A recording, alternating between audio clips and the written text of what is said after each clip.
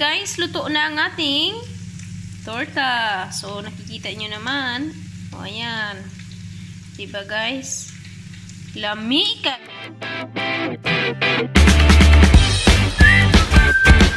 Ay, magluluto muna tayo ng ating dinner, no? So, ang ating lulutuin ay aubergine. Aubergine, guys, ay of course talong, no? So, meron tayong minced meat dito. Naluto ko na to siya. Meron tayong onion, garlic, tomatoes, at saka itlog, at saka yung talong natin. Alam niyo naman yung talong namin dito, malaki, no? Huwag kayong dirty-minded, ha? Basta malaki yung talong namin dito. So, ang gagawin natin, guys, is tatanggalin natin yung sa gitna ng aubergine, at saka ihiwalay natin dito. So, nilagyan ko siya ng tubig, guys, kay para hindi siya mag-dark color, no? So, ngayon, tatanggalin ko muna to siya. Okay? So, yan, pinakita ko na sa inyo. Ayan, guys, tanggalin natin to. Ayan. Tanggalin natin yung gitna para parang ano na siya, rings. Ayan. Tapos, hiwain lang natin siya ng paganito. No? Ayan.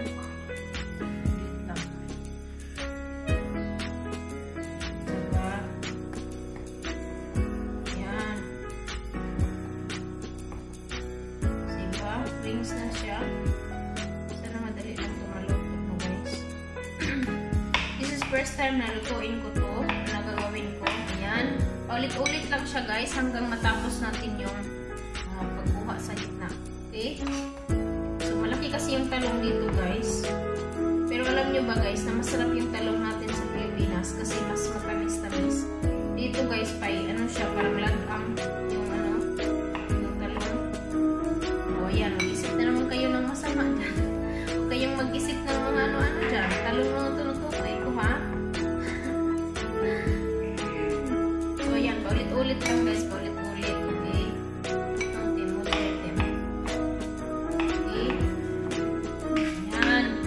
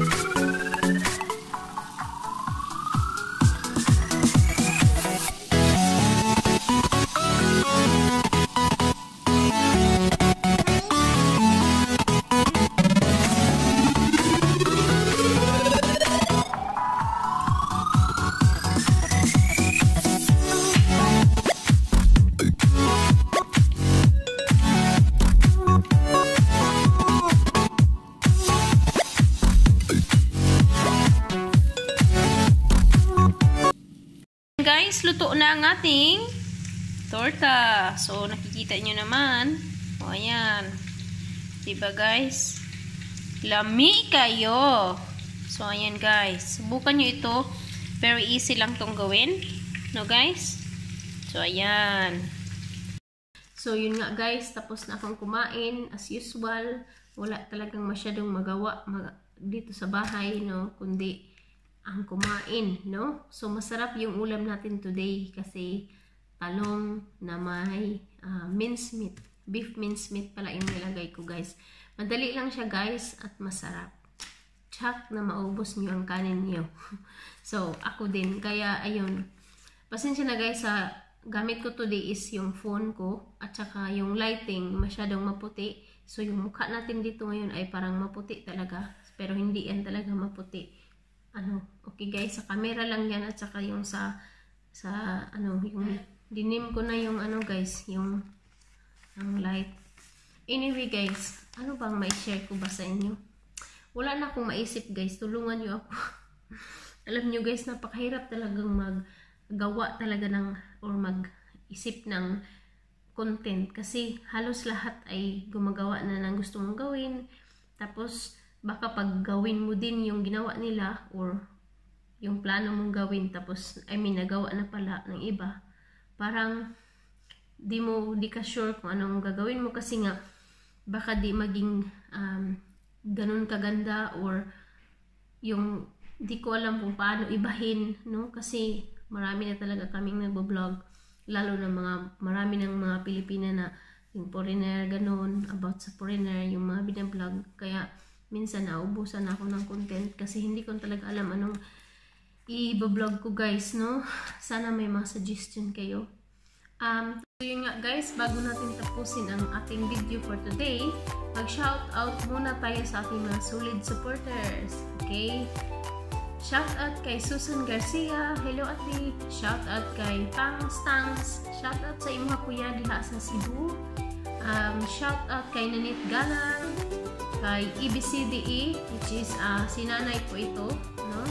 Shoutout kay Lia Kalinawangan. Dito din yan siya sa UK. Hello, sis. Thank you for watching. Lily Lasida, shoutout. Lady Leo Medina, shoutout. Thank you, kaayo, sis. Juby Challenge, thank you. Shoutout sa you. Kay Mayet Dikito, shoutout sa imo diha. Lolita Davo from America. I think from Honduras, something ganun. I'm not sure, nakalimutan ko yung niya, but somewhere in America. Shout out to Lolita Dabu. Kay Ate Maya C, shout out sa imo hati. Shout out, no? Thank you for always there. Ay, Rosalinda Igot, hello madam from Digo City, shout out. Thank you kayo madam. Hi, Seros Itski Vlog, kapatid ata to ni Rosalinda Igot. Shout out sa iyo madam dyan sa Hong Kong, ingat po kayo. Kay Margie Mantisa, shout out. Kay Ate Marilu Monye Solieta na nasa Davao daw to, shout out sa iyo ti. Mayong hapon din or gabi. Kay Ate Ina Dave, shout out ate and see you soon and we'll pray for you. Kay Shirley, shout out, thank you for watching. At kay Victor Glenn Mariposki, shout out sa iyo kuya, no? Shout out pala kay G-Pax Buhol. Ano to siya? Isa din tong vlogger. Parang kamag-anak ko. Shout out sa mga kuya, no? Sa ako ang family sa Bohol. Shout out kay Kat, kay Jimmer, kay Jinjun, kay Papa, kay Ate Kura, no? Shout out. Thank you sa inyong pagtanaw. O sa akong brother there na nasa Manila. Shout out sa inyong my dear brother. I know nag-watch ka ani, no? So, anyway, shout out sa akong friends na nasa Davao kay Malu Barrios. Thank you, madam, sa inyong pagtanaw, no? So, guys, that's our video for today. Medyo wala tayong ganap masyado today kasi nga makulimlim ang araw, makulimlim sa labas, at saka alam niyo na hindi pa rin talaga pwede alis-alis. At saka na pa kami, guys, hindi naman dahil namin alam kung saan kami pupunta or saan kami, kasi yung talaga dito, yung weather napaka unexpected. Minsan nagising mo, may araw, may sikat ng araw, then later on iba naman uulan naman. Kaya talaga. Well, thank you so much guys for watching today at shoutout special mention sa ating very supportive friend kay Ate Jeannie Felhang family. Yay! Yun nga guys, our video for today. Thank you so much and you know, sana may content pa ako the next day. Baka meron kayong mga suggestion dyan. Please don't you know, forget to comment down below or pwede naman nyo akong i-message sa Facebook. No guys, so thank you for watching today and ingat kayo, bye.